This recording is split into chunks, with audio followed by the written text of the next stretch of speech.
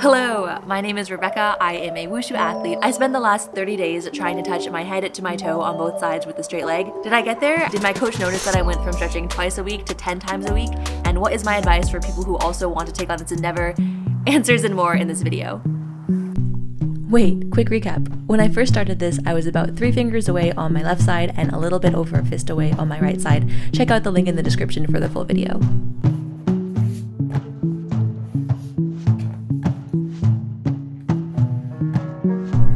So to be fair, I actually started out pretty close on my left side, and I realized a couple days in that all I had to do this whole time was just try harder.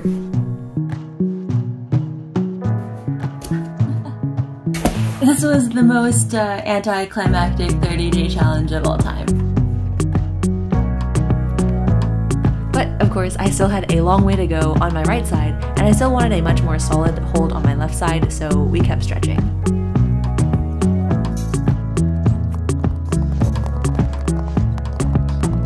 Hello, okay, it is Sunday night, it's like 11 p.m. almost. I didn't stretch today.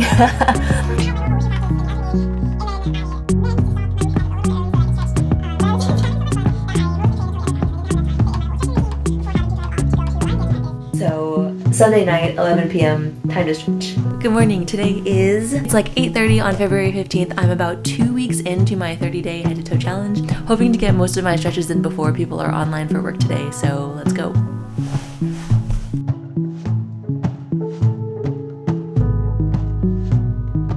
On the left side, I'm pretty solid. I can go ahead and head to toe. I can actually get to the center of my eyebrows. I was trying to reach for my nose a little bit, didn't quite get it, but feeling pretty solid and can hold for a couple of seconds. My right side, maybe 3 fingers. Sometimes I can get down to 2. It also just feels so much less good to stretch that side. That side is just a little bit twisty, wonky compared to the left side. Even when I do exercises like squats or mabu, my right hip kind of twists a little bit, so I had anticipated that side being a little bit harder, and it is harder to control. Still hopeful that I can get it by the end of the month, though progress is not as fast as I would like. Fingers crossed, we'll just keep stretching. It is post-practice. I just touched my disgusting foot to my head on my right side for the first time, but it's wearing a shoe, so I don't know if it counts, but I'm gonna see if I can do it again.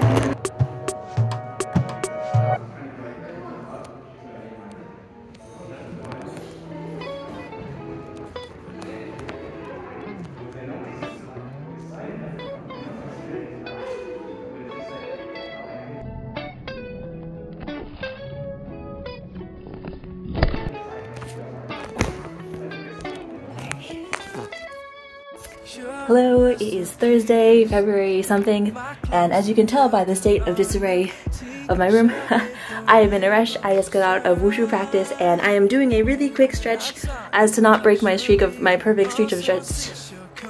I'm heading off to dinner with my boyfriend and some of his friends, and I'm really excited about it, but I made a mistake and scheduled overtimes. Okay, so left side is feeling pretty good. If I just go like this and breathe out. Right side's not feeling it. Oh man. Easy fist. Easy 4. Easy 3. Oh, difficult 2. And then a lot of pressure can get to 1. But I've still got, what's that, 7 days? Oh, I've got a week more. I mean, I already touched once with my shoe, but I feel like it really doesn't count with the shoe because the shoe adds at least a finger, so relax, Rebecca. Hello, today is March 2nd. Today is day 30 of the 30-day head-to-toe challenge.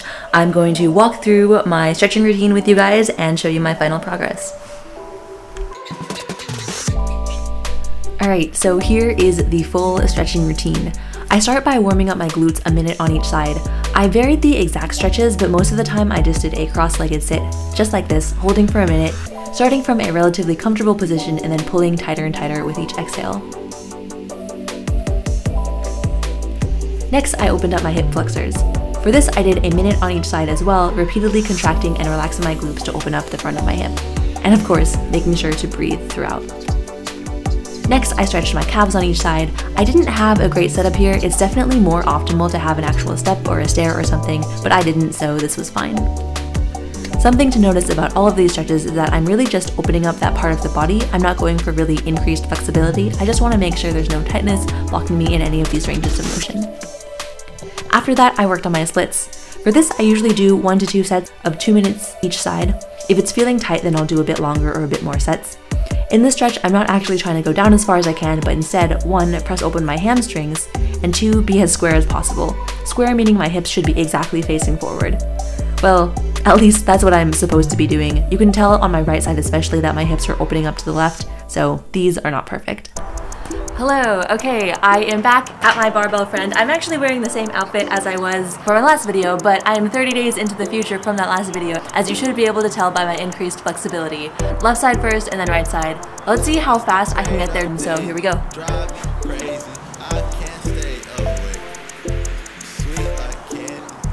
Alright, anticlimactic, that took like 10 seconds.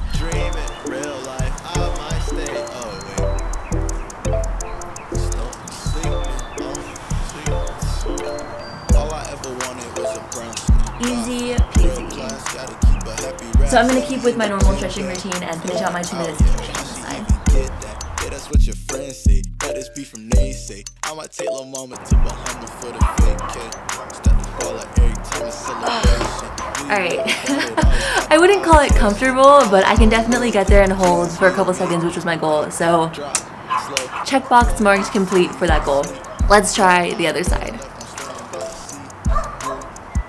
This one I've only actually dinked a couple times. All of those times were after several hours of wushu training, so my body was a lot more linghua.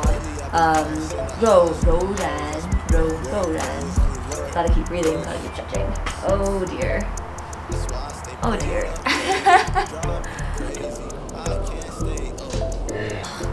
Almost.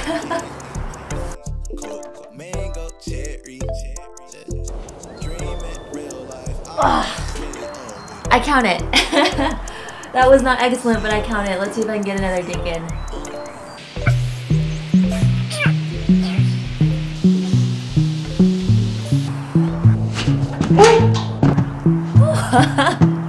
Shoe came off, but yeah. Oh. The head to toe on the right side, mission accomplished. So, did I meet my goals? Head to toe on the left side, crushed it. Touch and hold on the left side, crushed it.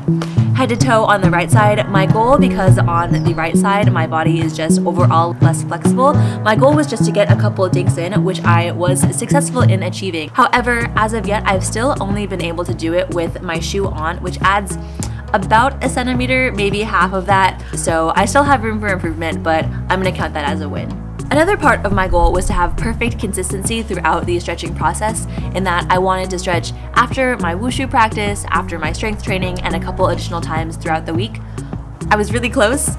I missed 1 day of consistency, so maybe that's like 98%. That day happened to be after I had touched head to toe on both sides though, so I felt comfortable letting up on the gas a little bit. Another piece of my goal was to have perfect intention every time, which is to say, as I'm going to stretch, I am thinking, I am breathing, I am trying to stretch to the best of my abilities and reach a slightly farther range of motion than the time before. This one, I definitely did not have perfect consistency of.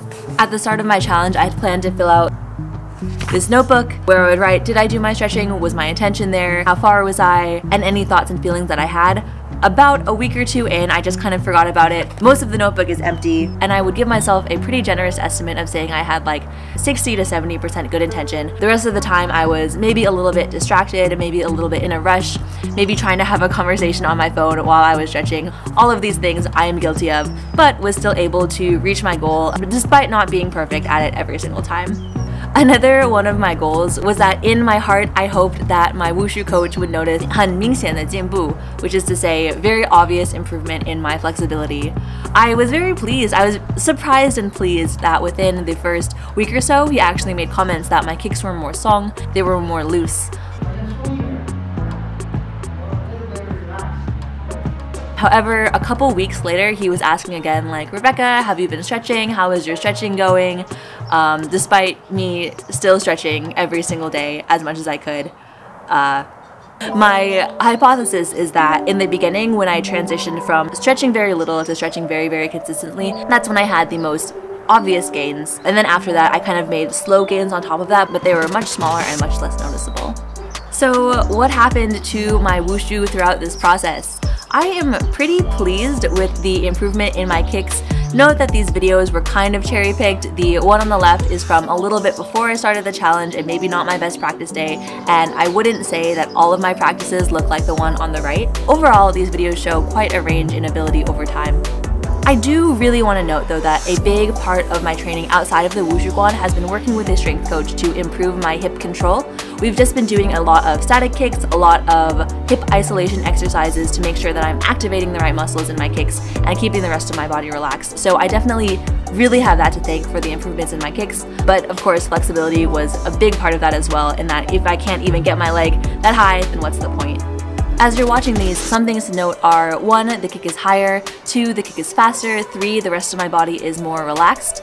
If we put in Jade's shoe here for comparison, you'll know that I still have a lot of room for improvement, even higher, even faster, even more relaxed, and it really stands out that my right arm is wiggling around a ton. So not perfect, but there's definite progress here, and I feel like that's really the best that you can hope for in wushu anyway.